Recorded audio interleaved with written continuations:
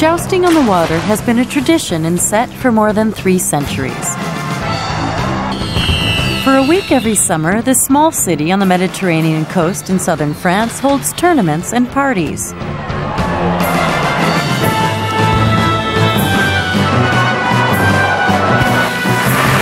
The spectacular and sometimes violent custom is a celebration of the city's history.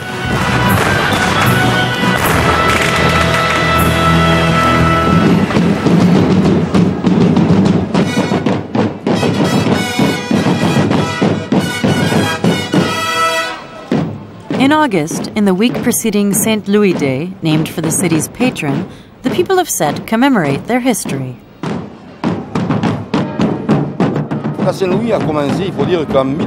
In 1660, King Louis XIV wanted Sete to become a port. The first stone to be laid was named after King Louis IX, also known as Saint Louis.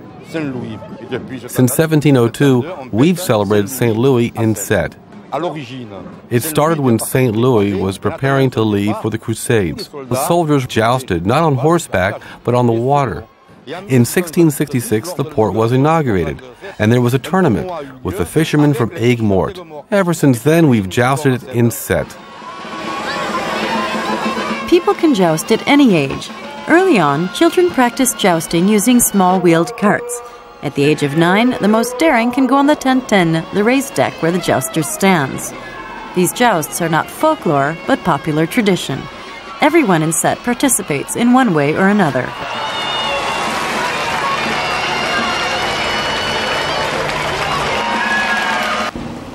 Pointe Courte is one of the most picturesque neighborhoods in Sete. About 30 families reside here. They make their living from fishing and oyster farms. All the rowers on the boats of the St. Louis come from here. Their hangout is the local cafe.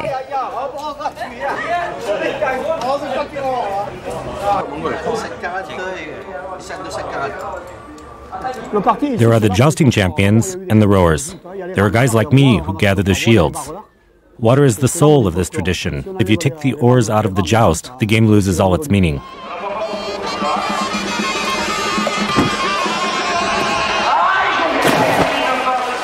I provide a kind of logistical support. In every army, you need men to carry the equipment and others to follow so that the war or the tournament can continue. I pick up the arms which fall in the water and bring them back to the Tintin.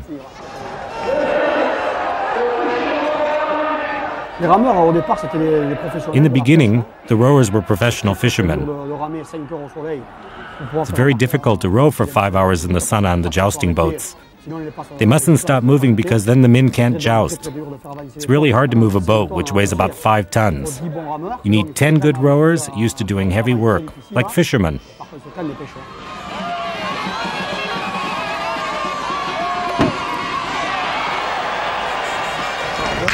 The water tournament has its own history and heroes. Jacques Castiazuelo has won the St. Louis tournament 5 times. It's like the World Cup. It's the most important thing in our region. Whoever wins the St. Louis is a great champion. When you've won even once, it's like you've won everything. People expect a lot from me because I came in first in 95 and 96, so they'll be watching me this year. He's the dark horse of the tournament. When he comes onto the platform, people say, "We've got to beat this guy." But they never manage. He can break a lance using just his own strength. The worst blow of all for the people of Sete is that the champion doesn't even come from their city. He's from Frontignan, a small village about 10 kilometers away. Sete and Frontignan are rivals because Frontignan has won the jousts 11 out of the last 16 years. Of course, it hurts when you take away their grand prize 11 times. The people of Sete are proud of their city, its past, and its 2 most famous citizens, the singer Georges Brassens and the poet Paul Valéry. Valéry made the fishermen's cemetery known throughout the world. The cemetery has one of the best views of the port and the sea, and it's where the writer wished to be buried.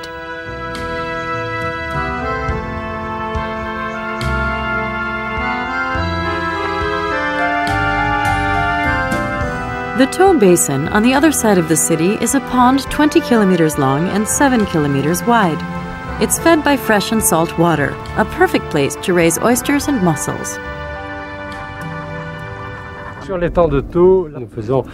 In the tow pond, we grow between 14 and 16,000 tons of oysters and between 8 and 10,000 tons of mussels. More raw shellfish is eaten in France than anywhere else on Earth. We start by gathering the loose mussels into a net. Inside the net, there's paper that the mussels can hold on to. Then we put them in the farms. When the paper disintegrates after a few days, the mussels are hanging on to each other. Shellfish isn't Sete's only specialty. There's also fish, and especially sardines. Sete is the most important sardine fishing port in France, with about 6,000 tons of sardines caught here every year.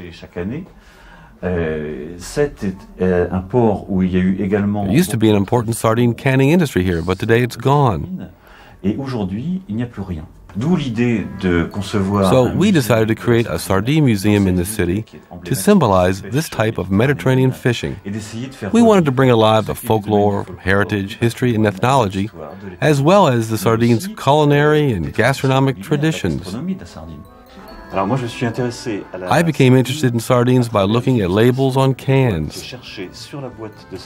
I looked for different movements in contemporary art. There's one label which shows Greek mythology with a make-believe sardine goddess. What's interesting is that these sardine labels lie all the time. They aren't serious. They're always trying to pretend to have something inside other than little sardine bodies in oil. The sardine is the joke of fish. It's where alpha finds omega, like a circus mirror. Every time you think of it, what you imagine is different from the truth. It's the crazy person's fish. For example, there's an old European tradition called the sardine burial. It still exists in Spain, where a sardine is buried on Ash Wednesday, the day after Carnival. They take one of these worthless little fish and treat it as though it were a lord. The men are dressed like women, the women are dressed like men, the old are dressed like the young. Everything is its opposite. In Sete, there isn't a sardine burial, but when you talk about sardines, how can you be serious? It's an unusual museum where you can eat the exhibits.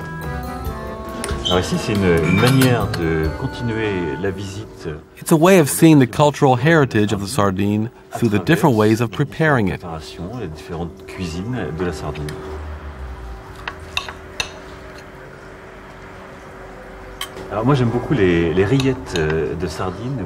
I like potted sardines and mousse made from sardines and oil. You get the culture of the Brittany sardine mixed with local butter. These potted sardines are where the land meets the sea.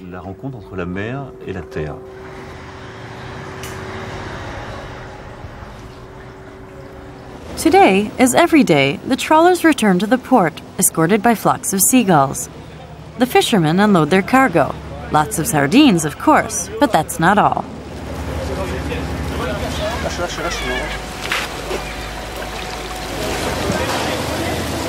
Octopus, for example, is the main ingredient in one traditional dish of Sete called tiel.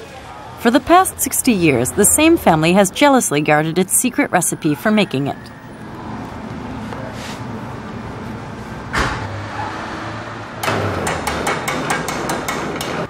Tiel was once a dish for the poor, but now it's a delicacy.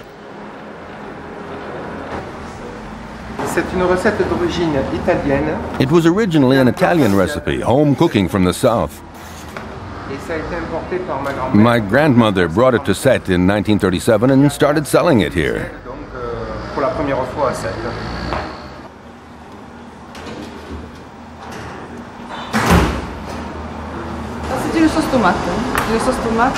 The tomato sauce is traditional, with tomato paste, garlic, and parsley. We let it simmer for a long time.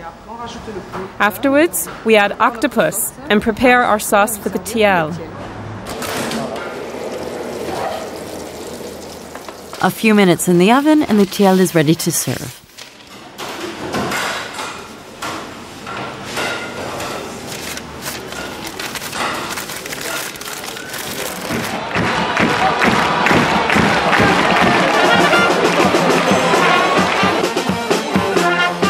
On the canals, the jousts continue. They will go on late into the night.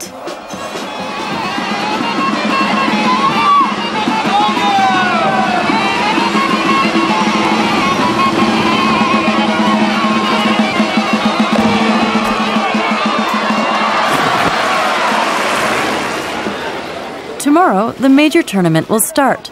In the meantime, there are other competitions. This is how young jousters gain experience and learn techniques which will allow them to take part in the St. Louis. When two jousters fall down at the same time, it's called making the bouquet. They're both eliminated.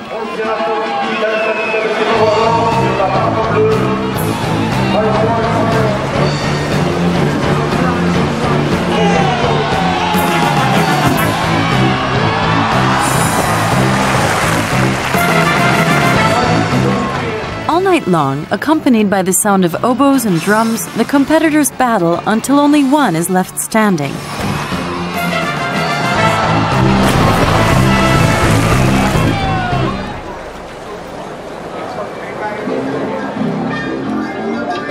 Meanwhile, a surprising, spellbinding atmosphere settles over the city.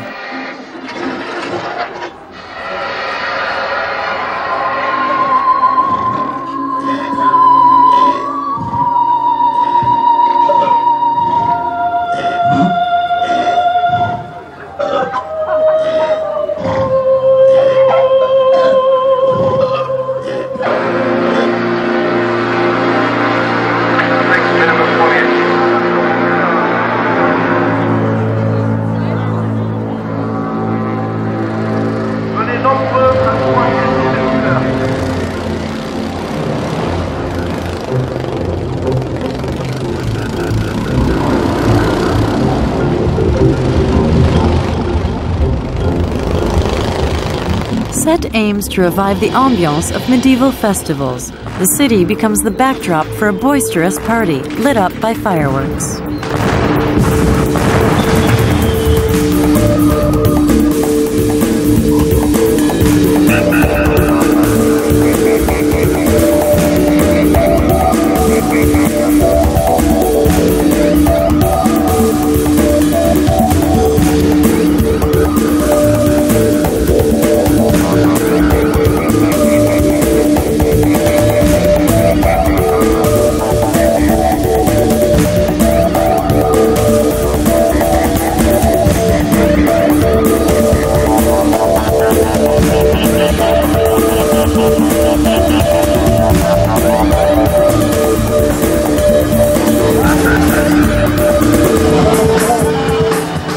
A few kilometers away, in Aigues-Mortes, another party celebrates the departure of St. Louis for the Crusades.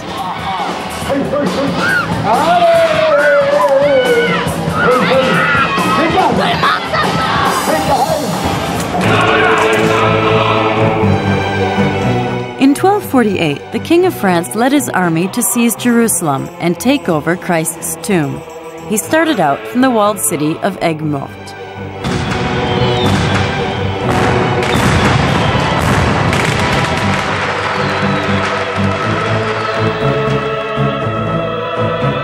The expedition lasted a year and ended in failure. St. Louis' offensive was stopped in Egypt. He never reached Jerusalem.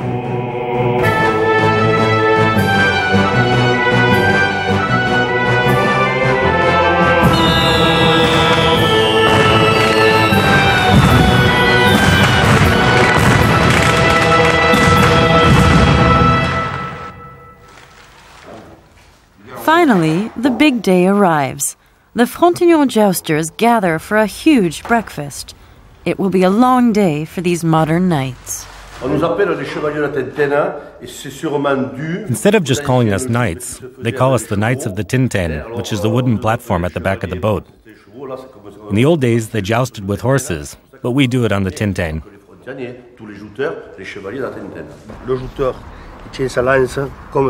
A jouster holds his lance like this. If his hand slips from the force of the blow and moves into the white, even just a centimeter, he gets what's called an observation. After that, there's a warning. The third time around, he's out.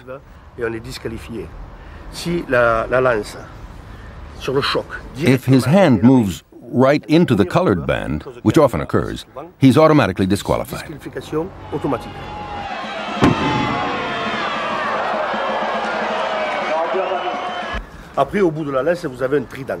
At the end of the lance is the trident. It looks intimidating if you don't know what it's for. It has to be as sharp as possible, because if the tip is rounded, when it hits the shield, it won't pierce the wood. The lance could slip and hit you in the face.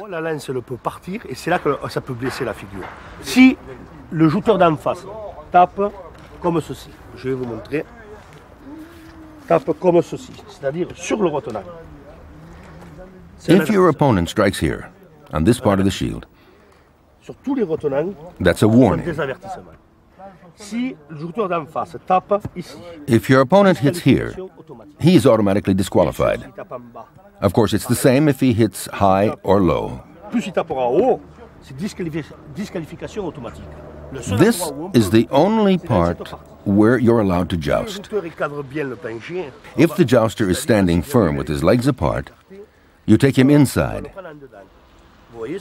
You see what I mean? If he comes straight forward, you try to make him fall to the side. There are many techniques. It's hard to explain them all briefly. Pierre-François is a renowned painter from Sete. He has been chosen to draw the poster for the St. Louis Day this year. To catch the spirit of the jousts, I used blue, red, yellow, white, and black. The primary colors that catch the eye. These are the boats. The blue and red ones are painted in the opposite colors, green and purple. The flags, drums, and oboes are here. The music is very important because it gives rhythm to the rowers. At the end of the ladder is the jouster with his shield and lance.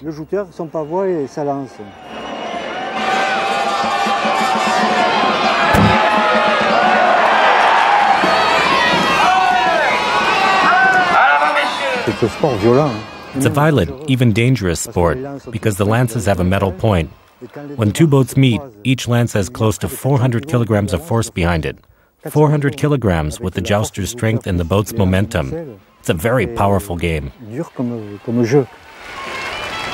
The poster is then replicated on the Shield of Honor, which will go to the victor. Every year, we have to reproduce the poster on the shield.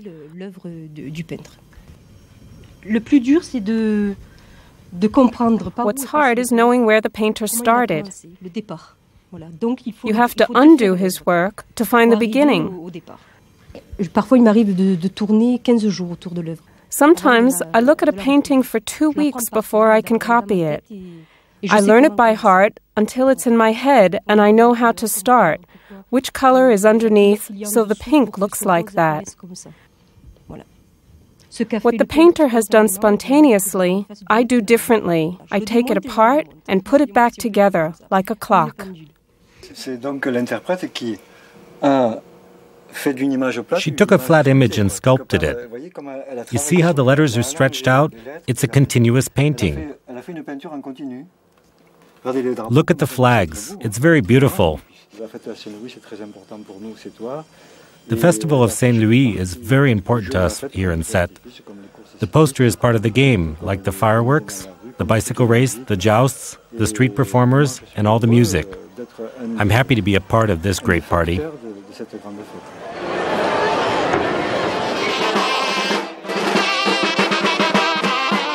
This is the last parade before the tournament. Leading the march are the oboes and drums. Behind them are Jacques Castiazuelo and the other jousters, all wearing the immaculate white outfits of the St. Louis.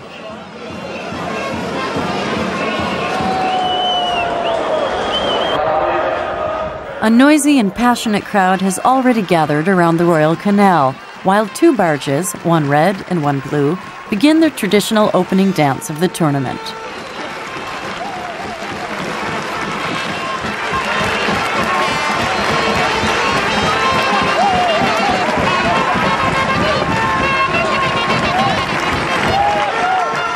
In the stands, on little boats, or even in the water, the people of Sete have come to cheer on their champions. Some have been waiting all night. They've spent hours under the sun, sitting on the bleachers, ready to encourage the rowers and jousters. Every year, 15,000 spectators come to support their Knights of the Ten-Ten.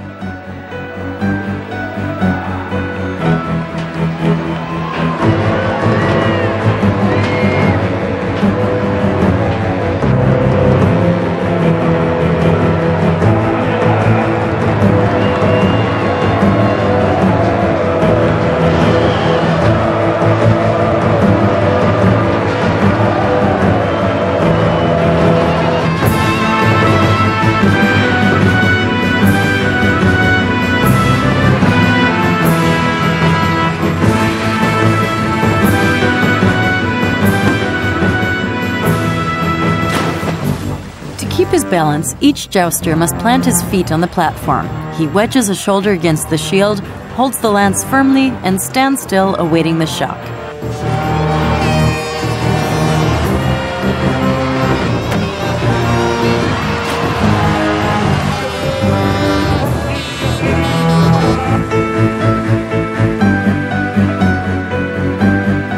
Each jouster must win 3 consecutive victories in order to go to the final.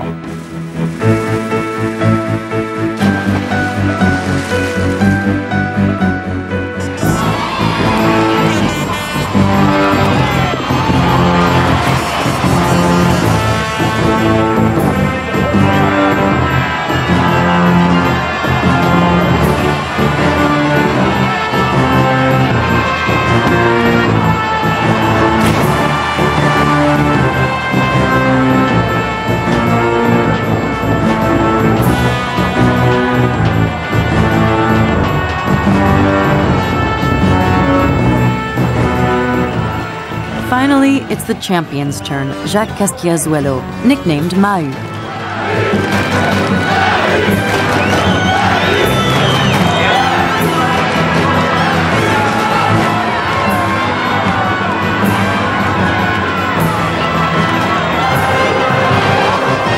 He wins the first challenge without any problem. He smiles, and the fans stamp their feet.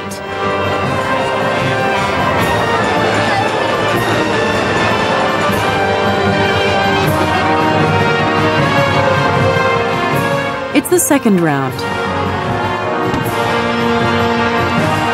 Neither jouster has fallen, but each has made an error. The jury deliberates. The jouster in the red barge passes the color mark 3 times and is disqualified. The jouster in the blue barge touched the shield in the wrong place and is disqualified.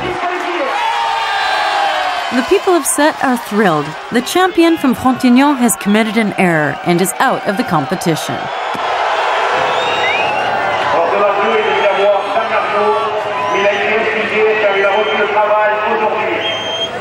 The jury stands firm. Jacques waves to his fans one last time.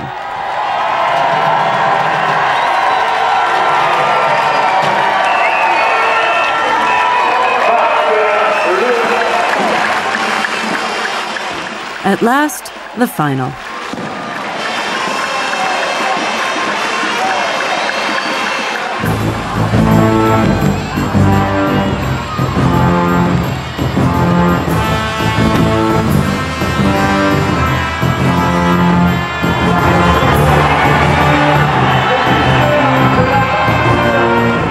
The jouster in the blue barge is disqualified. The knight in the red barge can raise his arms in victory, for he is the king of the St. Louis.